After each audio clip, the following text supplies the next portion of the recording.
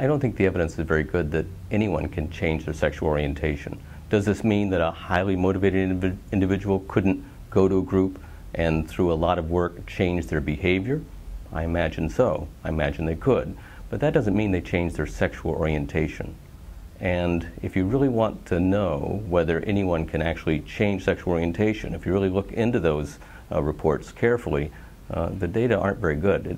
I would say that it's not likely that it's ever worked, and it certainly doesn't work for most of the people that try it.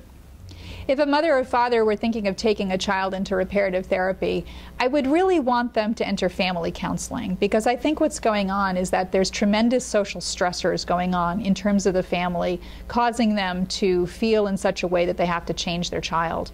I'd want to make sure that the parents really had informed consent so that they knew really clearly that the data shows that this isn't going to work to make your child straight, but what it could do is increase the harm to that child in terms of making them feel more depressed, potentially more suicidal. So I'd want to make sure that there was true informed consent around that. And then preferably I'd want to see the family go into a therapy situation where it's family therapy, where what we really work on is parental acceptance, where we have a situation where the parents are not going in to try to change their child, but are rather going in to try to support their child.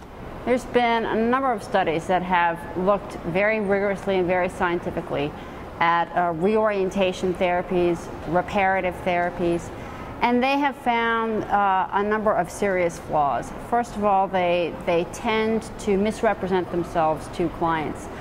You know, the American Psychological Association has some pretty strict rules about ethics. And you cannot sort of market a therapy to a client under false pretenses. You have to be, you know, in order to be a member in good standing of the American Psychological Association, you have to be accurate and honest with your clients about what they can experience as a result of the therapy. And the APA has, you know, found that the majority of these therapies are being misrepresented, that therapists are saying, we can change your orientation, when in fact all of the data suggests that that's not the case. Sometimes they're successful in helping people to change their behavior, just like any of us can you know, alter our behavior at will, but they say that the same-sex attractions will disappear. They don't. So that's problematic, in that it's unethical that they're leading people to think that they may experience something that they will not experience.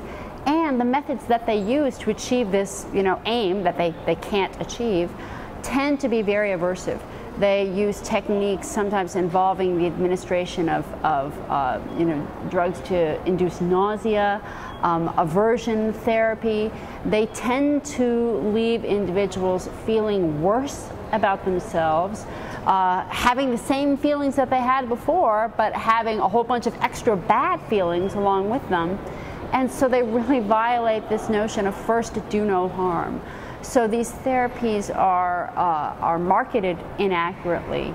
They don't actually have the effect that the therapists claim that they will have, and they do additional damage by using these sort of aversive techniques that leave people feeling greater shame, greater guilt, feeling worse about themselves as a result. So they do harm.